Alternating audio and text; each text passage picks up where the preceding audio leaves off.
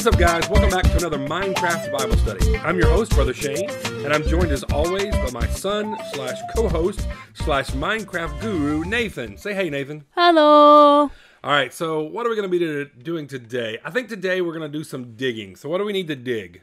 We need some wood. Then whenever we get that, we'll turn it into some wood planks, create a crafting table. Then we'll need some sticks and some wood planks, and we can make ourselves a shovel. It would be 2 sticks and 1 wood plank. So we're going to make a shovel. Is that what you're saying? Yes.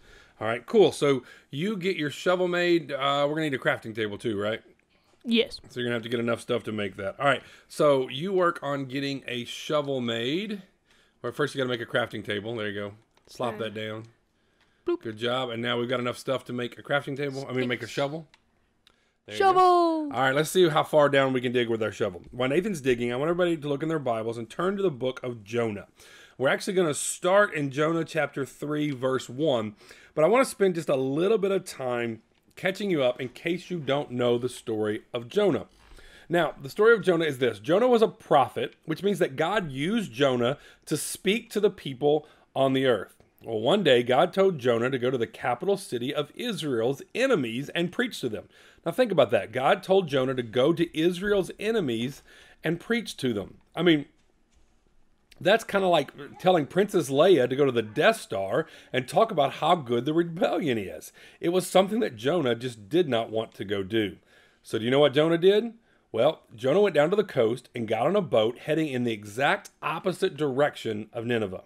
So think about that. God tells Jonah to go and do something, and not only does Jonah choose not to do it, but Jonah goes and heads the opposite way. Well, the next part of the story is what people know best about the Jonah narrative, and that's where he is eaten by a great big fish. And you know that, you've heard that. Then comes the part that most middle school boys like about the story, and it comes from Jonah 2:10. Now, if you have your Bible open to 3:1, just look back a little bit and read Jonah 2:10. Nathan, read that for us.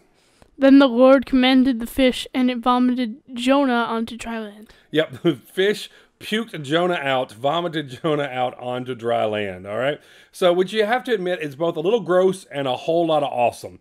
But what happens next is actually my favorite part of the story. But before we get to chapter 3 in Jonah, like your shovel there is turning a little red. Why is it turning red like that? Because it's breaking.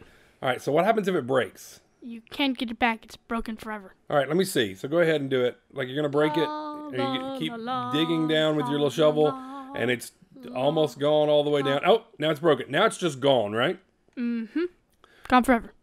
All right, so, and you can't fix it at all, can you? Nope. Do you ever feel like you're broken? Hey, why don't you go do something cool? Why don't you go make us something while I'm talking a little bit more?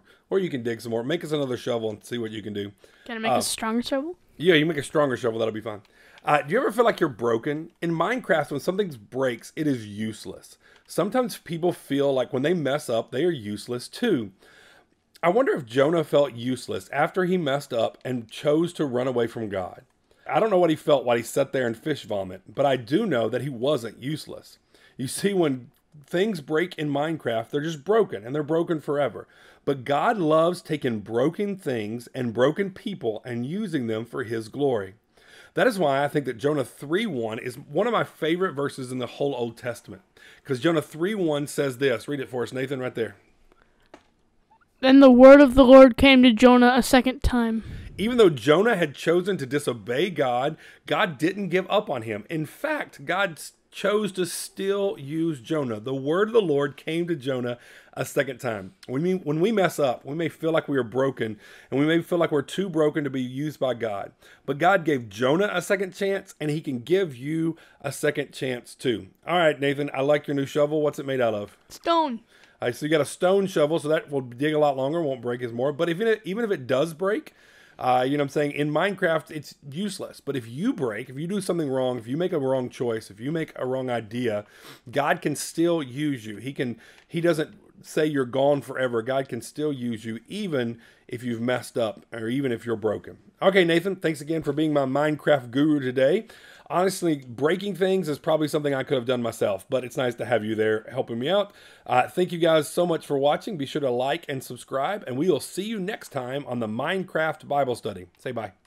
Bye.